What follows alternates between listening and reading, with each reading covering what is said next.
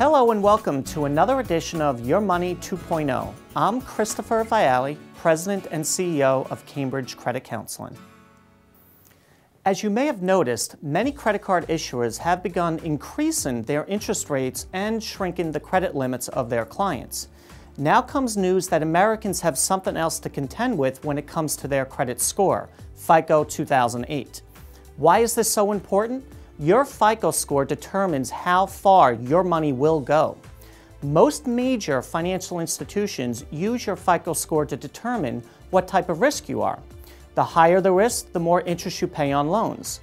The new scoring model, which the Fair Isaac and Company began developing 2 years ago, recently took effect in early 2009.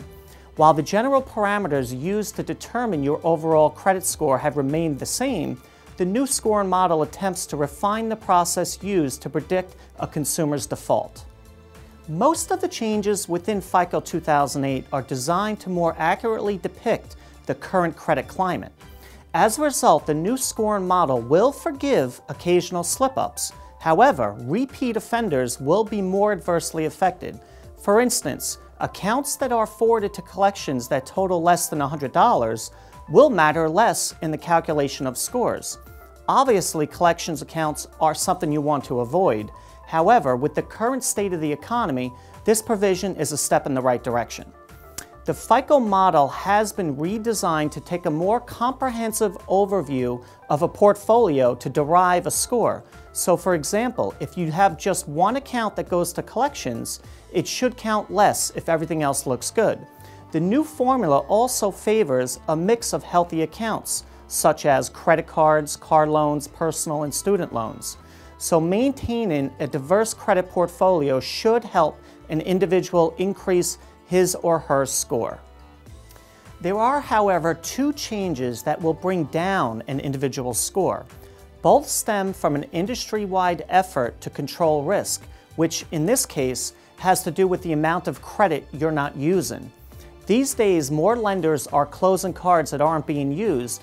Keeping a card open represents a cost to the lender since they still have to send out statements every month, but it also represents risk since a cardholder could suddenly start borrowing against their limit as times get tight for them.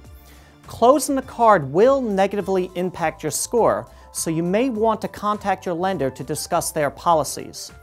The other change under FICO 08 is more troubling. As I mentioned earlier, it involves credit card companies attempting to decrease their exposure to risk by lowering the credit limits of their clients. Let's say you have a credit limit of $5,000 and a balance of $1,000. You're using 20% of your available credit. But if your lender reduces your credit limit to $2,500 without making any other charges, you'd suddenly be using 40% of your available credit and your credit score would come down. It's recommended that you use no more than 30% of your credit limit at any time, which could help avoid being perceived as a risky client by your lenders. If your lender reduces your credit limit, you can call them and ask them for an explanation and contest their decision. Finally, Fair Isaac made adjustments to its piggybacking provisions. Piggybacking occurs when a credit card holder authorizes an additional user on his or her account, specifically so that person can benefit from the cardholder's good credit standing. While this practice has helped millions of college students and spouses establish their credit history, some disreputable organizations have been taking piggybacking to extremes, charging large fees to allow consumers to raise their scores by using strangers' good credit standing.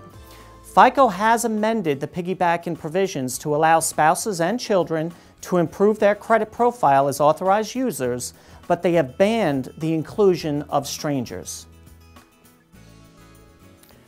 As always, you should review your credit report for accuracy each year. For information on how to receive copies of your credit report, visit annualcreditreport.com. For those of you that are interested in receiving a complimentary credit score, you can visit creditkarma.com. Well, that's it for this edition. We welcome your feedback and ask for your thoughts and suggestions by emailing us at yourmoney2@cambridgecredit.org.